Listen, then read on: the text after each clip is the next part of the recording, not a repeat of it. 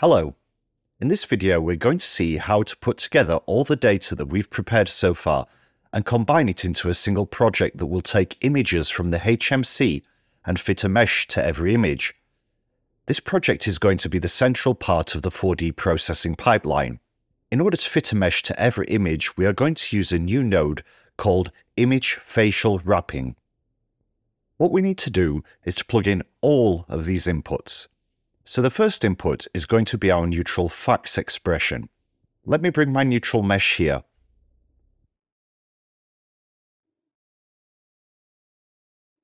And also let me bring here a corresponding neutral texture.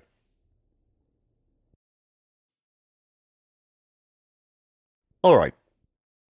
As you may see, this texture does not contain facial markers because we intentionally cleaned them up on the neutral and all the fax expressions.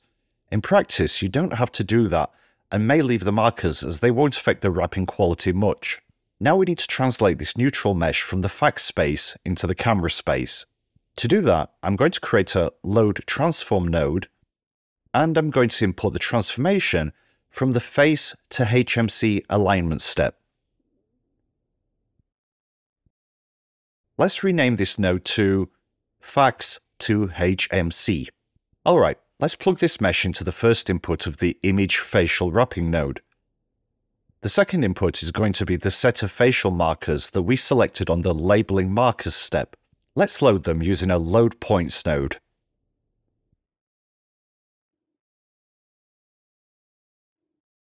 This set of markers should be the same as the one that was used on the day of the HMC recording.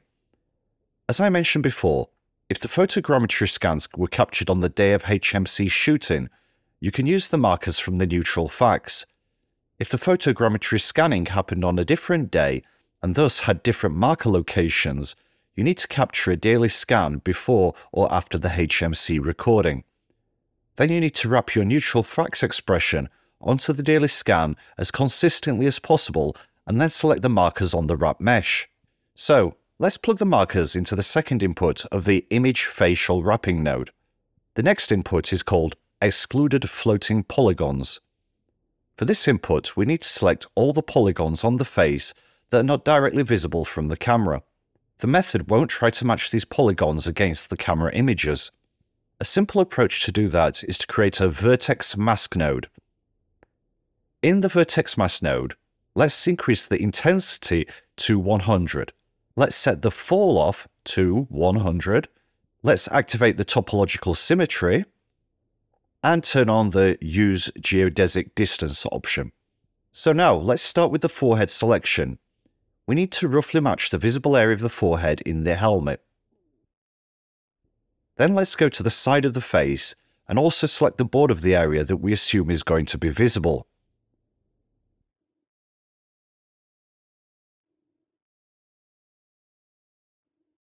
Now we can increase the radius and select everything inside the border. OK, now let's use polygroups to exclude some parts of the mesh from the selection. I'm going to exclude the mouth socket polygons, the eye socket polygons, and the carbuncle. Let's click Subtract. With this done, we need to convert the vertex mask into a polygon selection. We can do that by using a vertex masked polygon selection node. Since we need to select the polygons that are excluded from the image fitting process, we need to invert our selection. Alright, let's plug the selection into the third input of the ImageFacialWrapping node. The next input is going to be the set of cameras that we calibrated on the stereo camera calibration step. To load them, let me create a Load Camera node. I'm going to switch to the Checkerboard folder, Camera Calibration, and select the top camera file. Let me also rename the node to Top Camera. Our HMC cameras have optical distortion, so we need to undistort them before feeding them into the ImageFacialWrapping node. To do that, I'm going to use an Undistort Camera node. As a rule of thumb, any camera or image-related data should be undistorted before plugging it into an ImageFacialWrapping node. Now, let's load the bottom camera. I'm going to duplicate these two nodes and rename the loading node to bottom camera. I'm also going to replace the file name with bottom. Now we can plug the bottom camera into the ImageFacialWrapping node. The next input is going to be the image sequences from the cameras. I'm going to drag and drop the image from the top camera sequence into the graph editor. Let's rename this node to Top Camera Image. Next, let's undistort it using an undistort image node. The first input is going to be the camera image. The second input is the original camera. Here you can see the effect of the image undistortion. Let's duplicate these two nodes and rename the top one to Bottom Camera Image. In the file name parameter, I'm going to change the folder name to Bottom. Now, let's select these two nodes and plug them into the next input of the ImageFacialWrapping node. Make sure that the cameras and the images are plugged in the same order. Alright, the next input is going to be the result of the marker tracking that we made in Track previously. To load it, I'm going to use a Load Screen Points node. I'm going to switch to the Tracking folder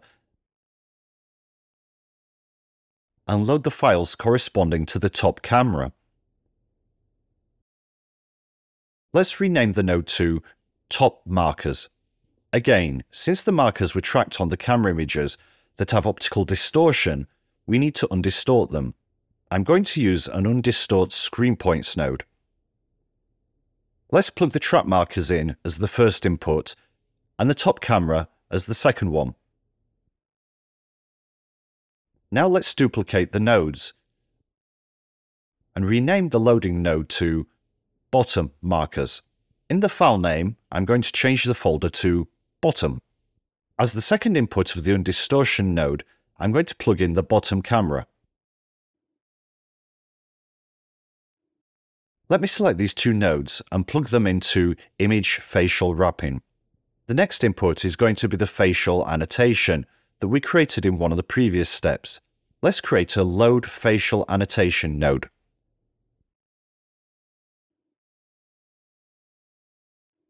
Let me plug it into the next input of the ImageFacialWrapping. The next input is going to be the result of the lip and eyelid contour detection that we made previously in Track. We can load it by using a Load Facial Detection node. The lip and eyelid contours were detected on the original images from the HMC, so they also need to be undistorted. To do that, let's use an Undistort Facial Detection node. I'm going to plug the facial detection into the first input and the original top camera into the second one. Now we can plug the undistorted results into the ImageFacialWrapping node. The rest of the inputs are 4 vertex masks. The first one is called Stabilization Mask. Let's go ahead and create a vertex mask node. I'm going to plug in the neutral mesh here. And I'm going to rename this node to Stabilization Mask. Let's increase the intensity to 100. Enable topological symmetry, and turn on the geodesic distance option.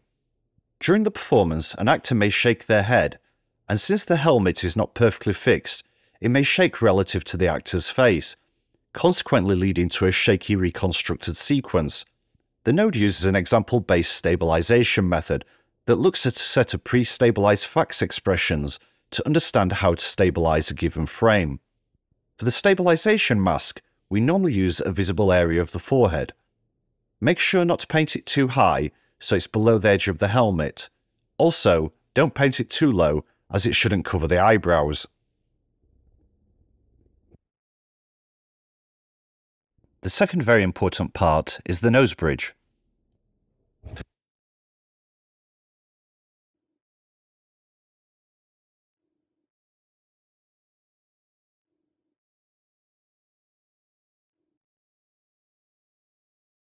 Alright, now we can plug this mask into the next input of the ImageFacialWrapping node. The next vertex mask is called the Sampling Mask. Let's copy the existing vertex mask. Let me plug in the neutral mesh as an input. And rename it to Sampling Mask. I'm going to clear the selection. In the areas where the sampling mask has maximum intensity, the wrapping deformer is going to be more precise in capturing small-scale deformations, but it's also going to be less robust. The areas outside the sampling mask can only reproduce large-scale deformations, but they are more robust to noise and lighting. For nicely visible areas, the sampling should be high, and we should use 100% brush intensity.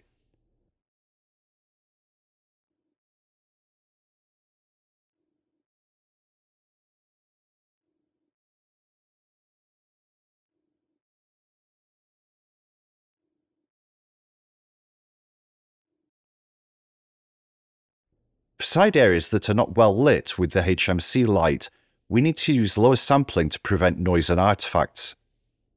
I'm going to hold the Shift key and smooth the borders of my selection to create a nice transition between the areas with high and low sampling density.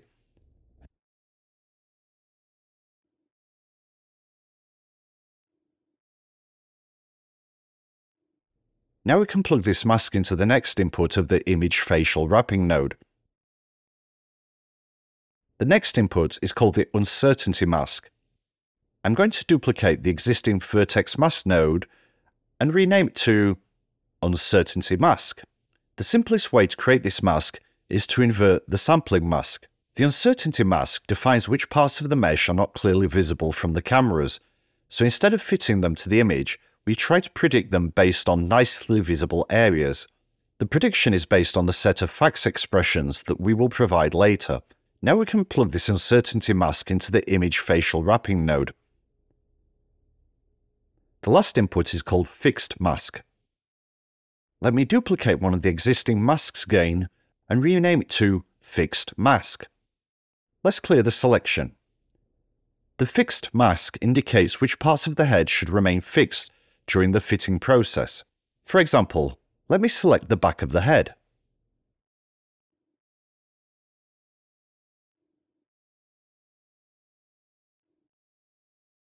And I'm also going to select the very bottom of the neck. These areas will remain unchanged during the fitting process. As a side effect, it helps to get more robust results for the areas that are not directly visible from the cameras, like the neck, ears, and sides of the face. Let's plug it into the ImageFacialWrapping node. We've almost finished with the node setup. All that's left is to set the parameters. First, let's specify the neutral facts expression.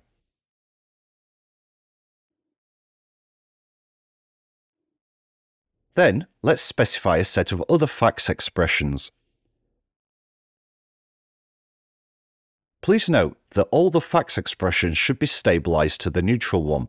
As I mentioned before, the ImageFacialWrapping node uses a set of training facts expressions for several reasons: to stabilize the head, to predict the shape of occluded areas, and to predict the facial texture. Text prediction and lighting prediction are very powerful tools that increase the quality of the fitting. The face appearance changes during the performance. Some wrinkles may show up in some frames and disappear in others. By predicting the light and the wrinkles depending on the shape of the face, we can more accurately match it with the real image. In order to use this prediction method, let's go to the Texture tab. Here we can see that the illumination simulation and dynamic texture options are already turned on by default. What we need to do is to provide file names for our training meshes and corresponding textures. Let's go ahead and select a neutral facts expression. Here we need to provide a corresponding neutral texture. Then we need to select a set of facts shapes.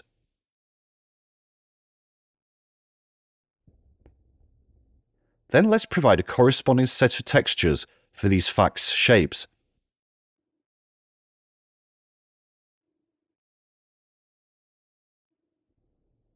It will take some time to load all the textures and shapes into memory. Please note that the node parameters are optimized for meshes with a centimeter scale. If your models have a different scale, you need to adjust these parameters accordingly. Otherwise, the node may produce artifacts and bad results.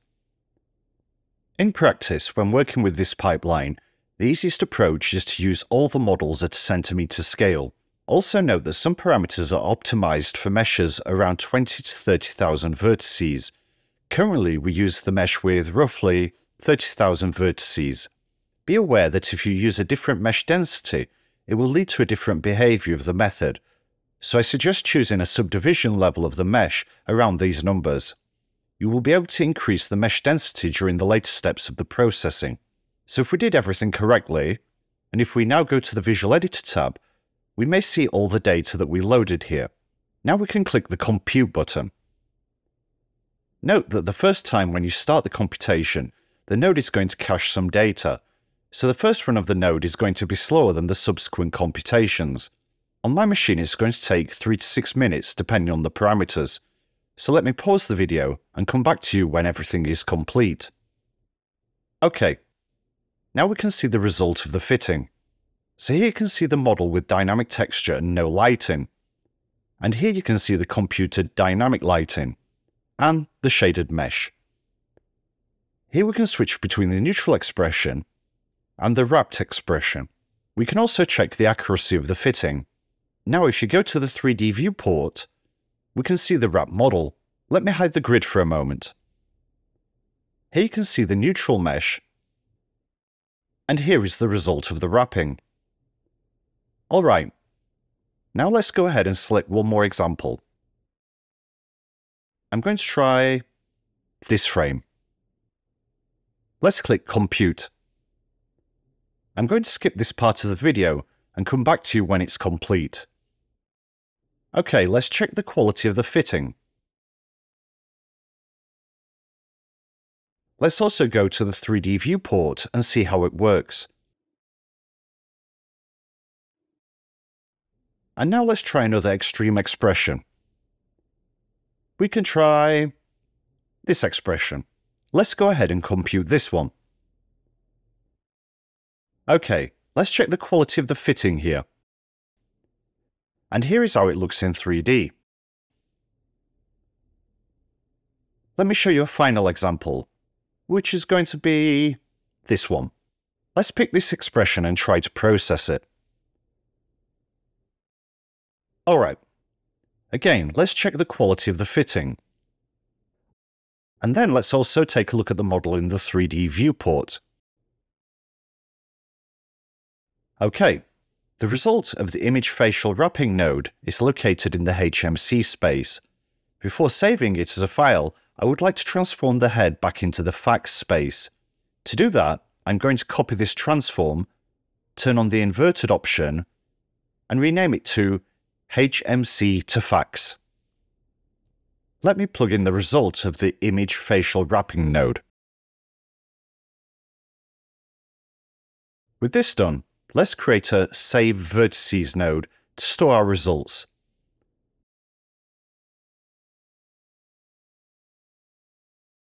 Let me create a folder called Wrapping. Let's set the file name to frame4hashes.ply. Now, we can click the Compute Frame Range button. The computation of the ImageFacialWrapping node is very resource consuming, so I don't recommend running more than 2 processors on a single machine. If we process the entire sequence or run the computation on a farm, we will get a result like this. In the next step of the processing, I'm going to show you how to stabilize the head, predict the shape of the unseen parts like the neck and the ears, increase the resolution of the mesh, track the eyes, and predict the teeth position in every frame. That's it for this tutorial. See you in the next videos.